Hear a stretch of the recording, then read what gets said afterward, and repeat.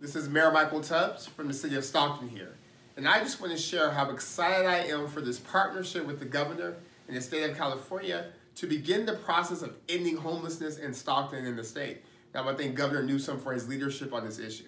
Through our partnership with Project Homekey, we will be able to provide 40 individuals in the city of Stockton with the dignity that comes with shelter, with the dignity of permanent supportive housing, with the dignity that all human beings deserve by virtue of being human. We're excited about reaching our strategic plan goals, which calls for a massive ramp up in the number of permanent supportive housing beds in our community. And this partnership gets us 20% of the way there already. So again, thank you to the governor, thank you to the state of California. We're looking forward to making Stockton an example of how to use data and how to use resources in a way that doesn't just hide the issues surrounding homelessness, doesn't just talk about the issues surrounding homelessness, but actually addressing them with what is needed, housing. I'm really excited about this. We have been trying to address the exploding homeless population in Stockton now for at least the last 4 years. It's been our #1 priority on the city council. And to finally have a grant that's going to give us the opportunity to actually house homeless individuals in a supportive environment where we can get them the counseling and the job training that they need to reintegrate into society is going to be exactly what Stockton needs. And hopefully this is a model that we're going to be able to replicate in the future.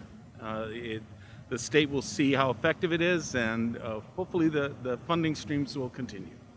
Oh, I think that's great news. Project Homekey is going to be good for our community. Those in need are going to have solutions that will inevitably be more permanent housing. So I think that's a good thing. Yes, it's exciting news that we stand, and Fred Shields, who I've known for a very long time, got the funding for the project to help homeless and addicted people with mental illnesses and the 39 units. So it's huge for the city of Stockton, and it's a step in the right direction. It's so exciting, yeah.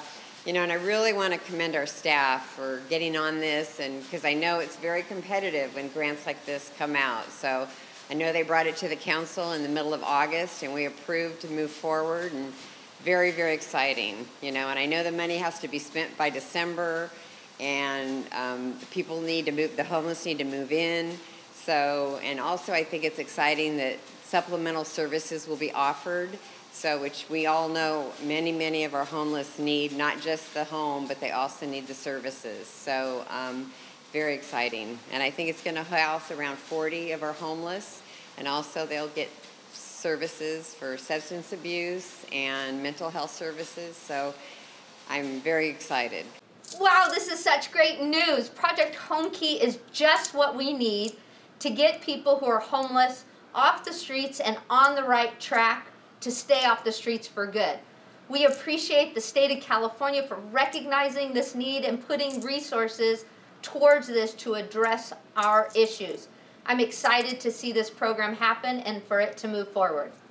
I know this is tremendous news coming out of Sacramento today to hear that the city of Stockton, along with the partner organizations, were chosen for funding for the Project Homekey project that we have here in the city of Stockton. So this is tremendous news. It's been a long-time priority for us as the city of Stockton and as council members to continue addressing the issue of homelessness. And so receiving these funds today will help us with our efforts to continue to clean up the city and to help our homeless residents.